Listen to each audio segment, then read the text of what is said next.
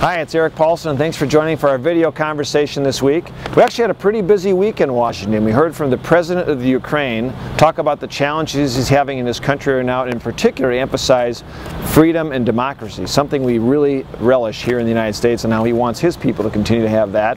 I also received the Guardian of Small Business Award from the National Federation of Independent Business. Had a lot of debate this week regarding the challenges we have in the Middle East and ISIL, and we'll hear more about that in the future. But now we're going to get to our questions, and the first came in from Dot in Plymouth, who sent me a letter.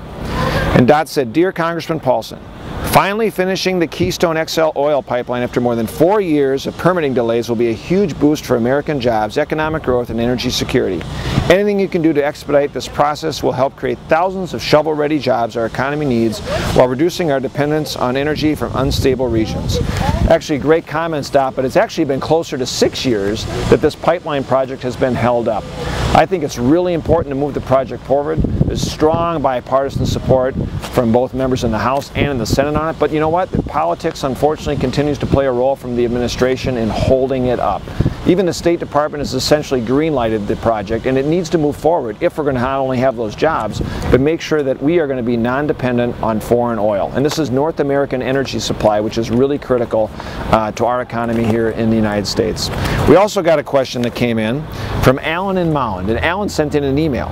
It says, "Dear Erik, I'd urge you to wholeheartedly vote yes on HR 24 and make sure that the Fed gets audited as soon as possible. For too long, we have let a bunch of banks control our financial future without any oversight.